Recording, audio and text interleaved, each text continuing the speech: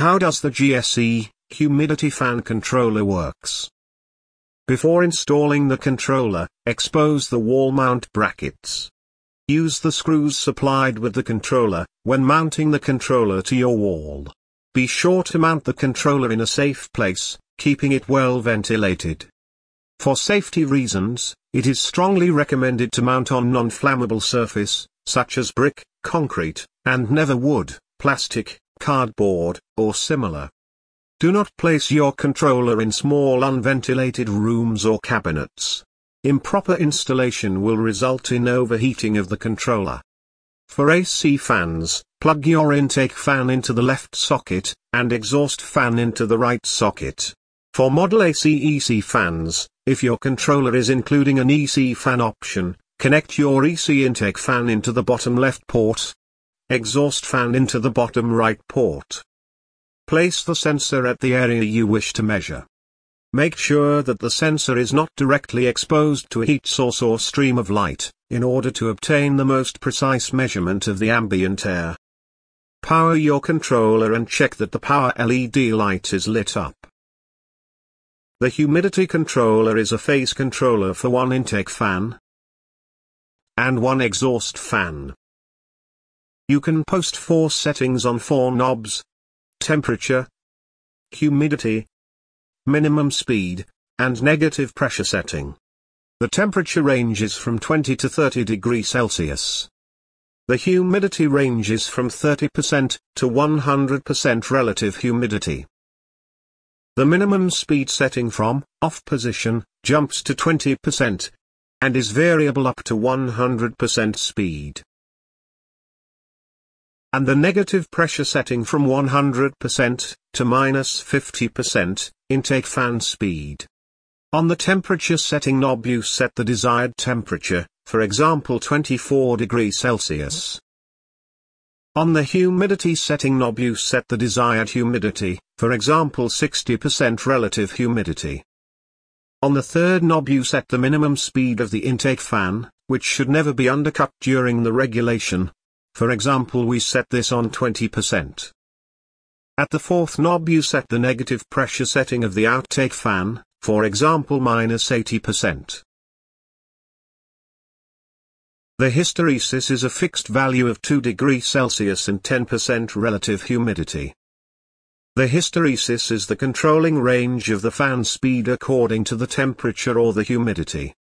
In this 2 degrees Celsius the fan speed will change from the lowest point given from the minimum speed setting, to the highest point of the regulation 100% of the fan speed depending on the measured temperature. The same happens with the humidity hysteresis. In this 10% relative humidity, the fan speed will change from the lowest point given from the minimum speed setting, to the highest point of the regulation 100% of the fan speed depending on the measured humidity. The negative pressure reduces the speed of the outtake fan, during the regulation of the controller. It works synchronous with the intake fan. We set -50% negative pressure. This means, now the intake fan runs 50% less than the outtake fan. If the outtake fan is on 100%, the intake fan have 50% fan speed. If the outtake fan is on 80%, the intake fan have 40% fan speed. And etc. Once the temperature and humidity are below their set values, the intake fan switches off, while the outtake fan runs on its set minimum speed setting. Between temperature and humidity, the stronger signal is always the one which commands the fans. As long as the measured temperature on the probe is below 24 degrees Celsius, the controller keeps your fan working on 20% speed which comes from the minimum speed setting. When the temperature rise and exceed the 24 degrees Celsius, the fan's speed starts to increase according to the temperature in the next 2 degrees Celsius. Up to 100% fan speed till 26 degrees Celsius. Now as higher the fan speed is, and more fresh and cold air is circulating in the room, the measured temperature will decrease again and the fans will slow down. We call this auto-balancing of the airflow according to the temperature. The same happens with the humidity. If the measured humidity at the probe is below 60% relative humidity, the controller keeps your fan working on 20% speed, which comes from the minimum speed setting. When the humidity rises and exceeds 60% relative humidity, the fans start to increase. According to the measured humidity in the next 10% humidity hysteresis, up to 100% fan speed, till 70% relative humidity. Now, as higher the fan speed is, and more fresh and dry air is circulating in the room, the measured humidity will decrease again, and the fans will slow down. We call this auto-balancing of the airflow according to the humidity. The minimum speed setting sets the desired minimum speed on the outtake fan. It is the strongest setting and always overdrives the temperature and humidity setting. If you set the minimum speed setting to off position, the fans will stop working when the measured temperature and humidity are below their set values. The minimum speed setting have a 20% infinitely startup peak, to give enough power to the outtake fan to run on low speed.